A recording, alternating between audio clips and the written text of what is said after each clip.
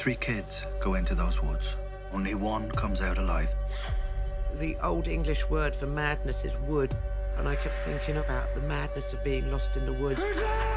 Lost in your madness. What really I loved about the books was the world was so alive. Danger. When I met up with Tana, she said that she'd always seen the books as coming in pairs, and so you could tell both those compelling stories in a really tight 8-hour frame.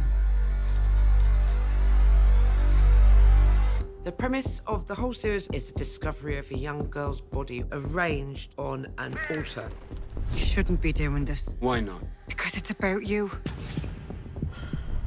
And what we're doing is watching 2 people go to some very dark places to unpack those mysteries. Why can't you remember?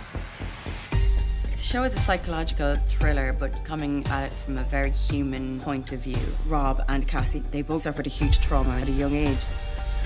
It's quite detrimental to them as people. They're mirrors of each other. That's why they're drawn to each other, and it creates a lot of chaos in their lives. This place also begins to play a part because this sort of feeling is that there's something alive in these woods in a kind of more Irish mythological way. These modern stories, they have parallels with ancient tales. And there is a sense that there are always other stories just waiting to break out.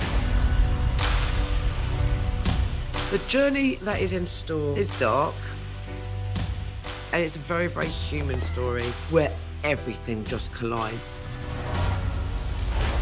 If someone still clings to life, we think lucky. But what if they're killed? The lucky one.